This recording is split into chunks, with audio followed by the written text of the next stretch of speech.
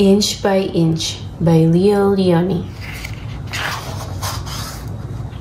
One day, a hungry robin saw an inchworm, green as an emerald, sitting on a twig.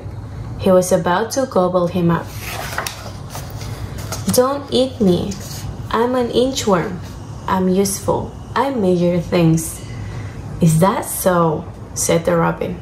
"Then measure my tail." "That's easy," said the inchworm. 1, 2, 3, 4, 5 inches. "Just think," said the robin. "My tail is 5 inches long." And with the inchworm, he flew to where other birds needed to be measured. The inchworm measured the neck of the flamingo. He measured the toucan's beak, the legs of the heron,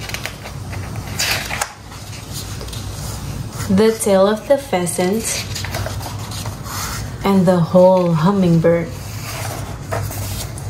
One morning, the nightingale met the inchworm.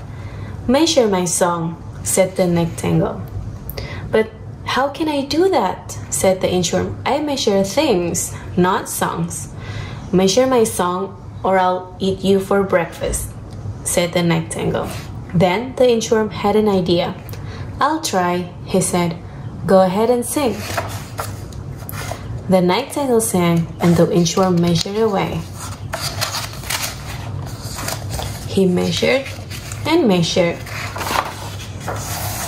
inch by inch,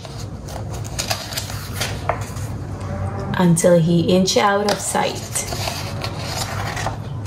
The end.